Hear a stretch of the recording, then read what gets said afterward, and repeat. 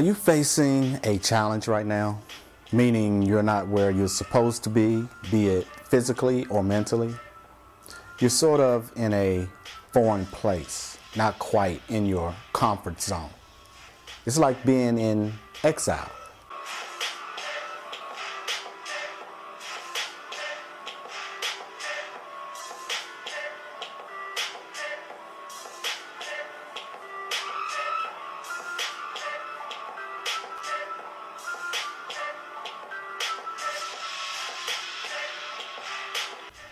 My hope and prayer is that this message is a blessing to those who are going through some form of exile right now. Typically, when the word exile is used, it pertains to someone who has been forced from their native land to go live in a foreign land. However, I believe this message could actually apply to any and all types of exiles that a child of God may be going through. For example, if you are living somewhere that is not your home, if you are working somewhere or doing a job that is really not where you should be or what you should be doing, if you are not physically or mentally where you should be because of an illness, or maybe you feel like you are just not in the body you're supposed to be in because you simply need to lose weight. If there is anything that you are going through that is taking you out of your comfort zone, causing you to feel in your heart that you are not where you are supposed to be, or you are in a place that is not where God told you that you are supposed to be, then this message could be a blessing to you. This message is based on scripture taken from Jeremiah 29. I will be reading from the New International Version. This is the text of the letter that the prophet Jeremiah sent from Jerusalem to the surviving elders among the exiles and to the priests, the prophets, and all the other people Nebuchadnezzar had carried into exile from Jerusalem to Babylon. This was after King Jehoiakim and the queen mother, the court officials, and the leaders of Judah and Jerusalem, the skilled workers and the artisans, had gone into exile from Jerusalem. He entrusted the letter to Elasah, son of Shaphan, and to Gemariah, son of Hilkiah, whom Zedekiah, king of Judah, sent to King Nebuchadnezzar in Babylon. It said, now what I would like you to take away from the scripture that I just read is that the prophet Jeremiah sent a letter to those who were in exile from Jerusalem and taken to Babylon by Nebuchadnezzar.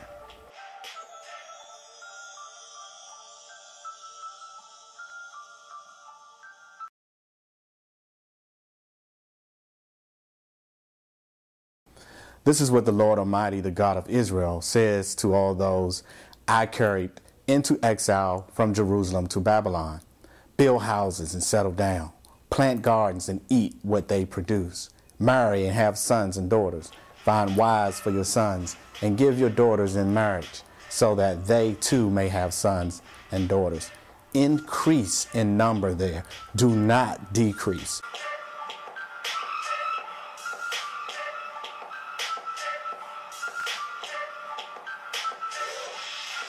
Also, seek the peace and prosperity of the city to which I have carried you into exile. Pray to the Lord for it, because if it prospers, you too will prosper. Yes, this is what the Lord Almighty, the God of Israel, says. Do not let the prophets and diviners among you deceive you. Do not listen to the dreams you encourage them to have. They are prophesying lies to you in my name. I have not sent them, declared the Lord. So here's the crux of the message that I'm trying to make in this video. Even though you may have been unwillingly and through no fault of your own, been put in an uncomfortable position or place right now, you should still be trying to make the best of that situation.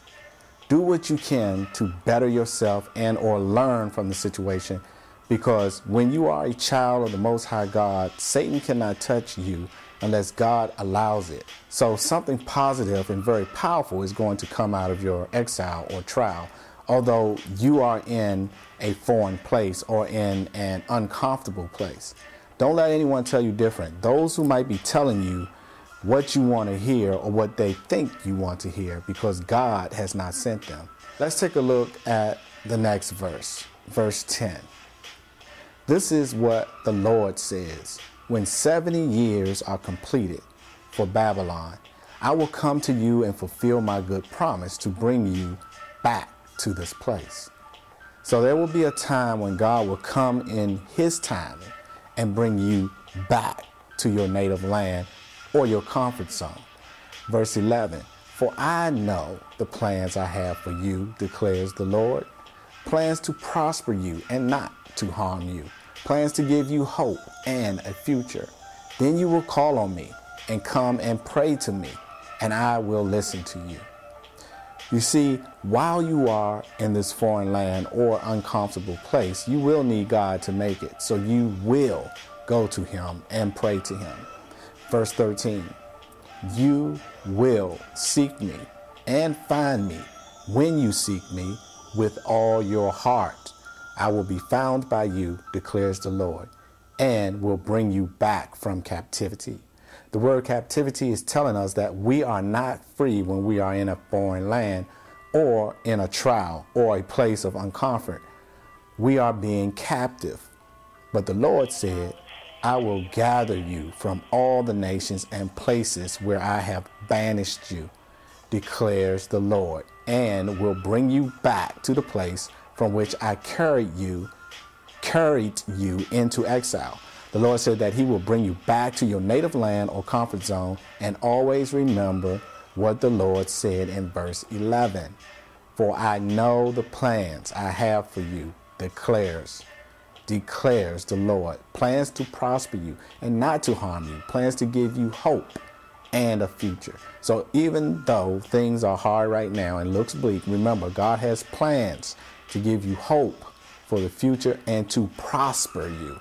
Hold on and keep the faith. It's only a matter of time before God will lead you back to your comfort zone and bless you, because he wants you to prosper. Thanks for watching. God bless. Peace and love.